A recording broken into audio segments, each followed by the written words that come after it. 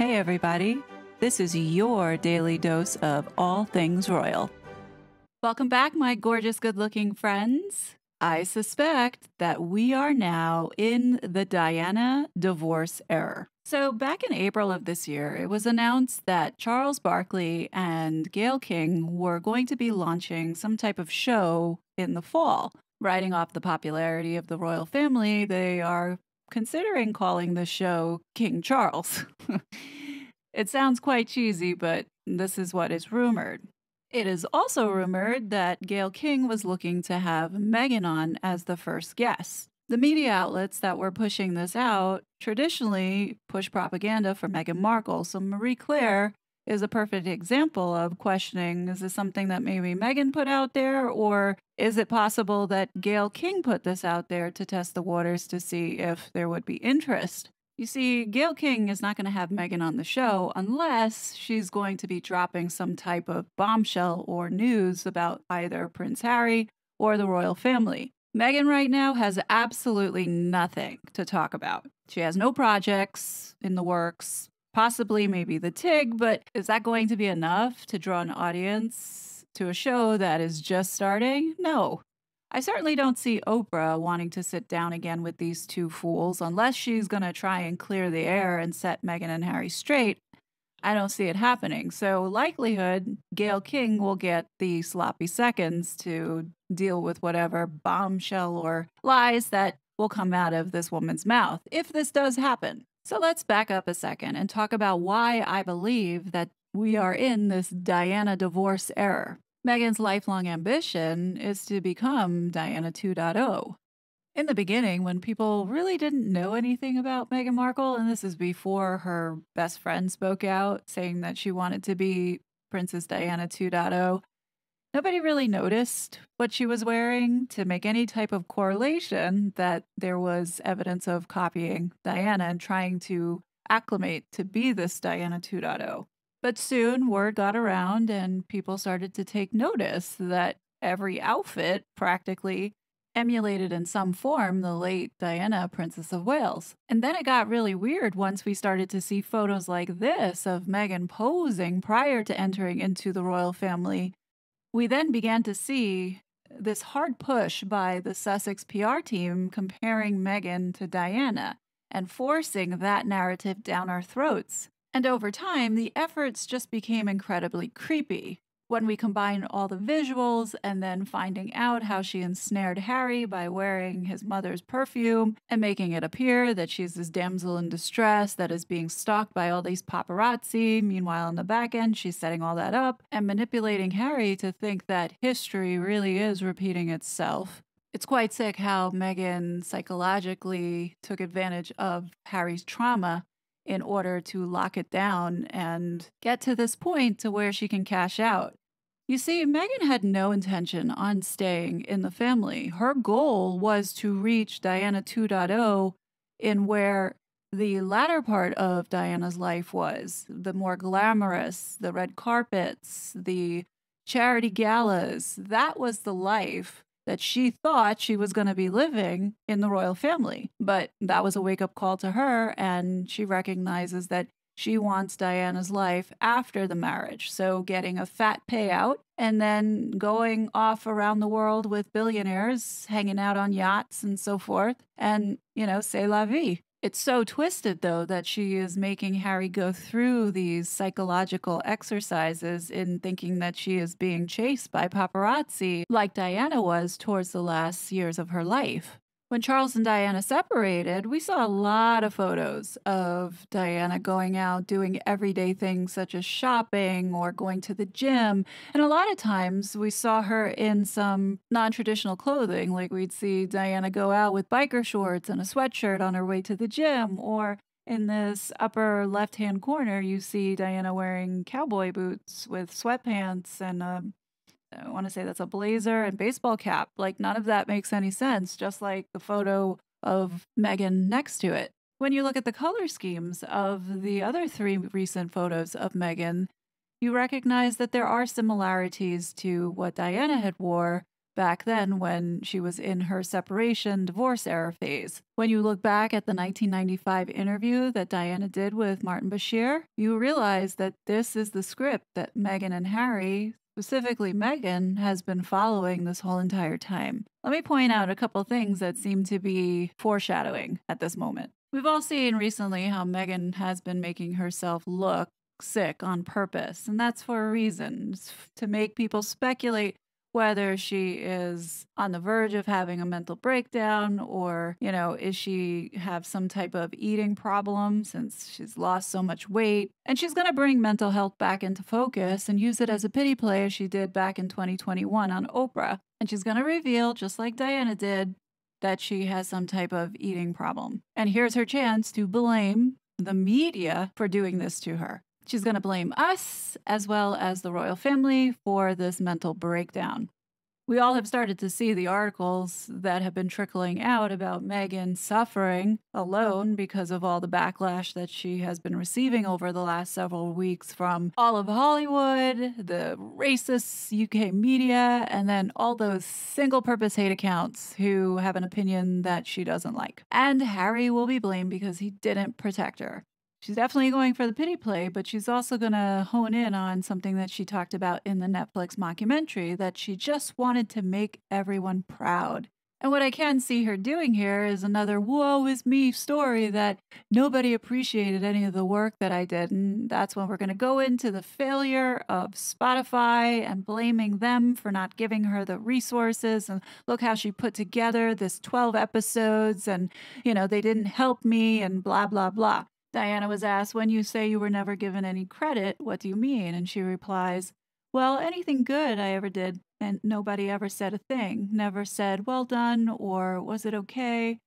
But if I tripped up, which invariably I did, because I was new to the game, a ton of bricks came down on me. Now, picture Meghan in this situation by saying, yeah, I helped my husband at Invictus Games, and the only thing that the UK media wanted to focus on was the fact that I painted the Ukraine flag upside down. Let's be real here. Meghan has received a lot of criticism. However, she deserves it because she's the one that has caused it by putting herself out there on such a frequent basis. And I'm sure part of the breakdown of Meghan and Harry's marriage, because we all know that it is breaking down, is going to be partially to blame of the circumstances that they were put in, such as the death of Prince Philip, the death of the Queen. I mean, real life events that they saw as an inconvenience hindering their success. And in parallel to Diana, Meghan's going to see this as a unique pressure, just as how Diana saw some of these unique pressures she had with Prince Charles. This next part of the interview, I believe this is what we're witnessing now. So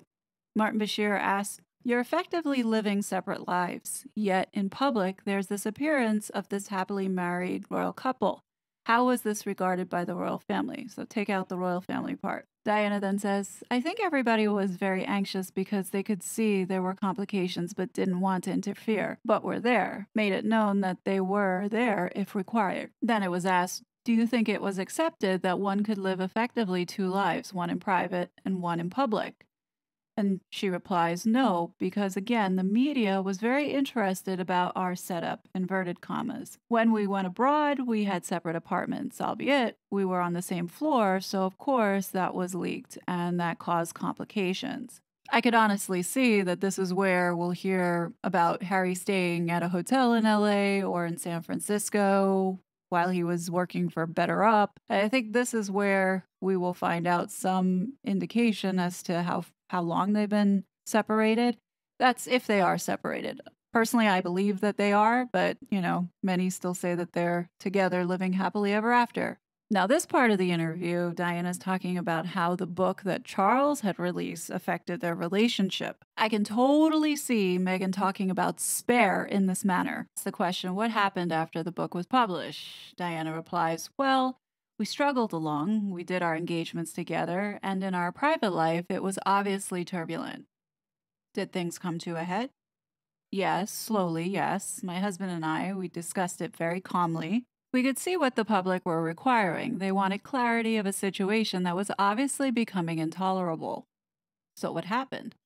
So we got the lawyers together, we discussed separation. Obviously, there were a lot of people to discuss it with. Prime Minister, Her Majesty, and then it moved itself, so to speak. Then it was asked, by the December of that year, as you say, you'd agreed to a legal separation. What were your feelings at the time? And Diana replies, deep, deep, profound sadness. Because we had struggled to keep it going, but obviously we'd both run out of steam.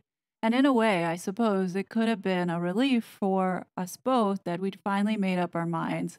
But my husband asked for the separation and I supported it. And here we go. This is the story of where Meghan will say that, oh, we have been going in two separate directions. You know, he wanted to go focus on Africa and doing all that stuff. And she'll talk about wanting her career back and go into how much she gave up already and pretty much make Harry look like a selfish prick. She's going to definitely make him look like the jerk out of all of this. She's going to be like, yes, I didn't want to give up on our marriage. I tried. As you can see, I was at marriage counseling, hence the strategic photo showing her all stressed. And then she will say, nope, I was willing to work through it, but Harry wanted out. And who is she going to blame for her multiple failures? Definitely Harry, and most likely somehow rope the royal family into it. I'm sure just as Diana thought that there was a campaign being waged against her, Meghan probably thinks the reason why she has failed every corner has been because of the royal family and having influence, not because she doesn't have any talent, because the whole world is against her. So Diana says that she did believe that there was a campaign, and then she explains and says, I was the separated wife of the Prince of Wales. I was a problem, full stop. Never happened before. What do we do with her? I could totally see now this is where Meghan would interject, well, the family wouldn't allow me to be at the bedside with the Queen while she was dying and hold my husband's hand. They didn't want me at the coronation, and Harry didn't stand up for me and demand that I be there because I'm his wife. Then she'll probably get into, I have 2 children that are in the line of succession and they should know their heritage. You see where this is going, right? I'm sure Meghan will throw in somewhere, if she does a type of interview, that Harry then became jealous of her and her connections within Hollywood, and he really didn't have a place there, and he felt Meghan was a threat because he couldn't handle a strong woman. And the next thing you know, we're going to hear that she's painting him as lazy and didn't want to work, and that's the reason why they only produced 12 podcasts. She's going to put all the blame on him. And finally, I thought that this question that was asked Diana in the interview, very similar to what I could see being asked of Meghan. So the question that was asked was, up until you came into this family, the monarchy seemed to enjoy an unquestioned position at the heart of British life. Do you feel that you're at all to blame for the fact that survival of the monarchy is now a question that people are asking? And Diana replies, no, I don't feel blame. I mean, once or twice I've heard people say to me that, Diana's out to destroy the monarchy, which has bewildered me because why would I want to destroy something that is my children's future? So here's the thing, guys. I could see Meghan taking this question and answer and using it for her own. Because technically we know deep down inside she wants the monarchy burned to the ground, but she's not going to say that on national television. And she will play it off as if she had done nothing wrong. Honestly, I don't see Meghan having very much left. I mean, aside from taking photos with people that she pays for services, I don't see she has any other option in order to make money. And I do think the reason why WME is sticking it out with her is because a type of separation, divorce, is rumored and is looming. And that could be a lot of money for the divorce settlement, whatever money. And I think it will be a lot of money for whoever gets to land the interview with her. Let's not forget that there most likely will be book deals. And then on top of it, maybe she'll even sell the rights to this soap opera in some type of film deal. If she does launch her website again, then she can play off of this newfound Meghan's got her groove back type vibe, right? As a single parent, right? I mean, there's a lot of money for her to be made here if she does divorce Harry, which I think that's the direction that she is going to have to go in order to find another rich man, which I'm sure she already has her eyes set on one. She just needs to cut this one loose. As far as the invisible kids go, I believe if the price is right, she will give them up and allow Harry to take them back to the UK so they could be raised there. I believe that these two children, sadly, their mother doesn't have the time for them or is interested in taking care of them. So why not give them some type of chance and buy her out? Which I think might end up happening. And what Meghan may do, I can honestly see her do it. She'll do a Doria and disappear for 10 years. And then as the kids are older into young adults, she will then creep her way back into their life and then somehow manipulate them to get her claws back into the royal fold somehow.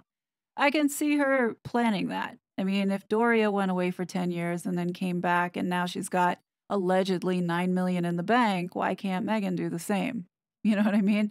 Anyhow, what do you guys think? I truly believe that we are in this divorce era, and some of the things that we see Meghan doing are quite parallel to some of the things that Diana was doing. So, it could be we're headed down that path. The question is when and how is it going to happen? So, definitely leave your thoughts below as to how do you think they will communicate this news to the world? Do you think they will give it to People magazine, or do you think they'll announce it via their Archwell website? One thing is for sure, we do know that if there is an announcement, Meghan will get the most bang for her buck and make sure that this news is global and is considered breaking. Definitely looking forward to reading your thoughts. As always, I will be back with more content, but until then, please be safe, and I'll talk to you later. Bye! It was such a fraud.